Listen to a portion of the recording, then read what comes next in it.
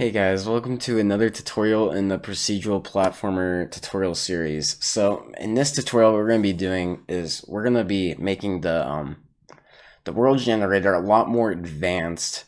We're going to set an amplitude, which will make it so it will set the height on which the blocks can be. So it will kind of clamp the height. So a higher amplitude will allow the blocks to go up a lot higher. So if you set the amplitude to 0, the blocks would be completely flat because it wouldn't be able to go anywhere. But if you set it to like 12 or something, the height will go crazy and it can go really high. But if you set like a lot smaller value, let's say like 2, it will still go up and down. It just can't go up and down as much because there's a height limit to it. So that's what we're going to be doing. And we're going to also be setting it so these values, you can change how spiky the train is. So I also changed the look of the block for the train. I didn't really like the block before. It's just a simple square. If you want the download, it will be in the Google Drive. So if you want that, you can get that. Also, huge thanks to AnyKey. He was very helpful in helping me come up with a better solution for clamping the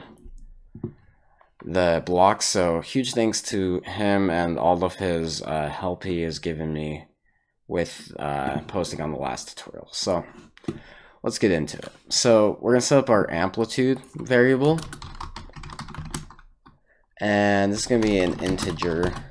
If it was a float, the problem with it is it'll start going in between grid spaces and it'll look super weird. So we're just going to set that as an integer.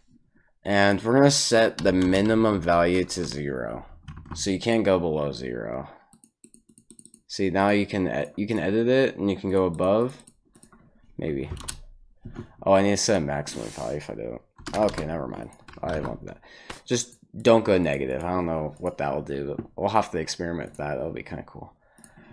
Okay, so now we have our amplitude. We need to set the minimum and maximum values for the block height on this amplitude. So what we're going to do is we're going to set onReady variable, and we're going to call this min block height equals negative grid size times amplitude. And we'll do another onReady variable, max block height equals grid size times amplitude. So the reason why I did onReady is I wanted it to calculate after. Actually, you probably don't need to do onReady. You could probably just set it right here. And before I had to do onReady, but basically what this does is it'll set the minimum and maximum with the grid size in mind, depending on our amplitude, and we'll multiply that. But the reason why I set a negative is if we had the exact same, it would be clamping the exact same values, and it won't give it room to go in between those values. So you have to set it to negative, so it's below, and then the max will be above. So that's why we have to set it to negative. Now we're gonna set up a function to clamp our position stuff. So I'm gonna do a function clamp height. We'll call it clamp height. And we'll just do global position dot y equals clamp. And the thing that we're wanting to clamp is the global position, that's our value, dot y. And our minimum, we want to set to min block height, and our max is max block height. So now this just clamps it in between those positions. Now we need to clamp it whenever we change the position, which in this case is right here, and below it, we want to set clamp height. So that's the reason why I set it up as a function, is so I'm not copying and pasting the same code everywhere, and it just makes it look a lot cleaner. So now we clamp our height, and we have our amplitude. So you can actually save this, and this should work now. So with an amplitude of 0, oh, also, we've set it up now that we need to have our position. You already see I have it at 0, 0. Last tutorial I had it like 45. It needs to be at 0 now. Or, yeah, we'll just put it at 0 because I don't actually calculate the initial Y position. I was having issues with that while adding it to the clamp. So we just need it at 0, 0. But the problem is we're not really going to be able to see it. It's going to be at the top of the screen. So I can play it now, and you'll see the blocks, but it's going to be hard to see. So what we're going to do is we're going to add a child node. We're going to set up our camera. We're probably going to change the camera a bit when we add our player. But for right now, we're just going to have a camera right here. And for it to transform X position, I set it to 80 right here. What you want to do, though, is you want to set it to half of your width of your window. So right now I have my window width set to 160. So I set it to 80, and it's directly in the center. And what you're also going to want to do is make sure you check currents. It's not going to work if you don't. So just make sure that's checked on, and now we have our camera.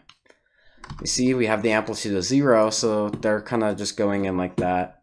If I set the amplitude to, let's say, 1, it's still going to be like that because it's still multiplying the value by 1. But if we times it by 2, maybe. Times it by 3, maybe. Maybe it'll work. Okay, it looks like we have an issue. Let's see what it is. Min block height, max block height.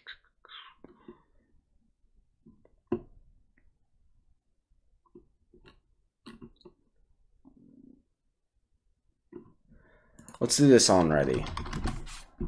That's probably not the issue, but I want to check and make sure we calculate that on ready. There you go. That was the issue. I need to set it to on ready. So I'm going to go back here. We have our amplitude set to 3. And it's working nicely. So what I've done right here is I've actually changed these values. I can't remember what I set the values before, but we're actually going to set this into a variable. So don't worry about my changed variables. We're going to make a new variable to do that. So we're going to call this export integer var. What do we call this? Spikiness? Roughness. That's how you spell roughness. I think that's how you spell it. Okay, so we're setting roughness, and what this is going to do is we'll just do our roughness value right here, here, and we're going to set that here too. I'm going to multiply it by 2 right there. And then we're going to need a max roughness value too. So I have to make another export integer var max roughness. Okay, and we're just going to use that right here. Max roughness. Okay, so we'll set our roughness, let's see, 5, and you can set it to like 20 or something as the max.